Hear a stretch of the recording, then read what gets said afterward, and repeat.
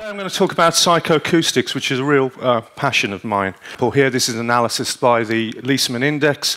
They asked over 100,000 people what they thought of their office, 100,000 people in 50 countries, and you can see that noise is the second biggest cause of dissatisfaction. Noise is the biggest cause of lack of productivity in the office. But how much does it affect productivity? How much does noise affect productivity? Well, a few years ago, I ran an analysis of over 200 research papers where they'd quantified the impact of different environmental factors on productivity. Whilst acoustics is 0.2 to 1.7% impact on productivity when you consider all those studies. And you might think, well, that's not much, really, 1.7%, why are we bothering? But the point is that we know that just a 5% increase in productivity can actually pay completely for your property costs. But did you know, again, when we looked at the literature, and this was some work done with Ecofon, myself, and Paige Hodson, when we looked at the literature, the common conclusion was that sound level only accounted for about 25% of the variance in the response to noise. So there's 75% of other stuff happening that we're not even looking at. And again, the studies suggest that 50% are psychological factors. And that's where psychoacoustics comes in. My short definition is this: it's simply how people perceive, interpret, and react to sound. I want to talk now about the personality types. I've already mentioned personalities being one of the key factors. And I'm only going to talk about two of those today, introversion and extroversion. A natural level of arousal, state of arousal.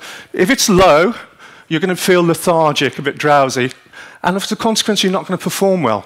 And if your level of arousal is too high, you're going to be stressed out. And again, your performance is going to degrade because you're just not coping. If you're an extrovert, you have a natural low level of arousal. So you're constantly seeking stimulation. Which means in noisy, buzzy, stimulating environments, you thrive, you love it. Whereas a poor old introvert, they already have a natural high state of arousal.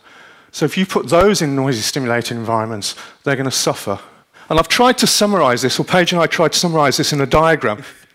What it comes down to is if, for example, you're an introvert, low level of arousal, doing complex tasks, sorry, high level of arousal, introvert, doing complex tasks, you're going to find noisy stimulations both distracting, disturbing, and affect your performance.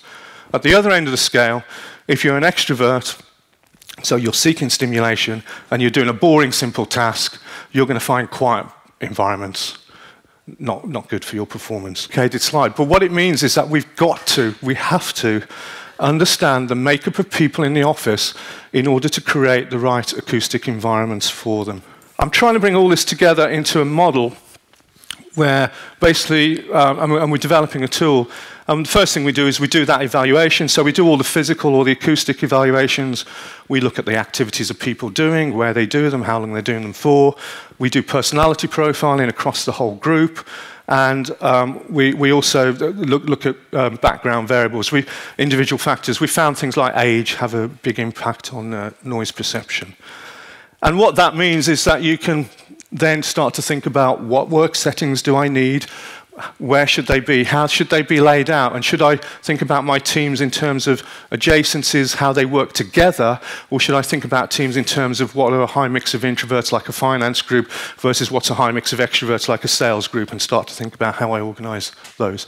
And then we train people in how to behave. It sounds a bit condescending, but we train people in how to behave in an open plan environment and how to curb their enthusiasm.